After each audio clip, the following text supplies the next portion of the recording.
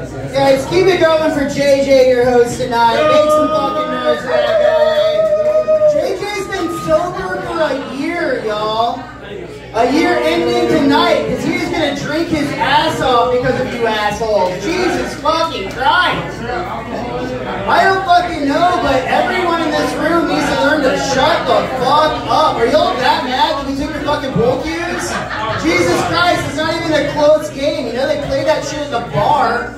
Like, you could literally be ignoring us from behind a fucking barrier. You would not have to try so hard. It would be an entirely better situation. I did just drive here from Texas, and I was thinking the entire time, I miss so fucking much, and Texas is so obviously better than Oklahoma.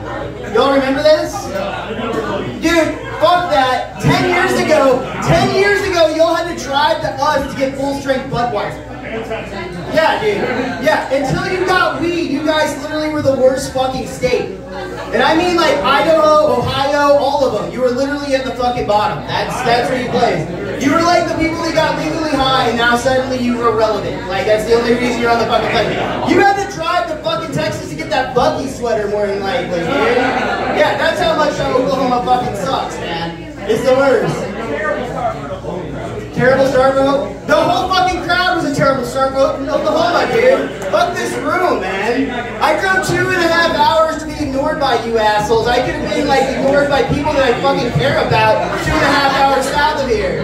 I would not have had to dealt with all this shit. You know how much better it is to watch a Dallas football game with an actual Dallas crowd, you fucking posers? Get your own goddamn football team and quit watching our shit. Seriously, you're fucking pathetic, dude.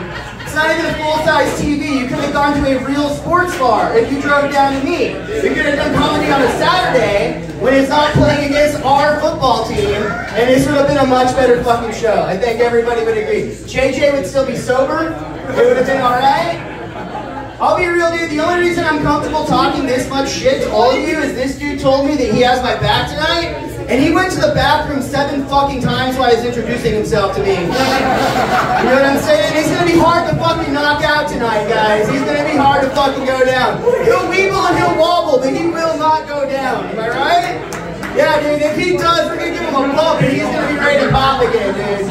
He's gonna be ready to go. I was gonna ask you to share coke with me, but I would never do fucking coke from Oklahoma, you fucking psychopaths. That's gotta be 90% fentanyl, am I right? It's all fucking fun. Yeah, dude.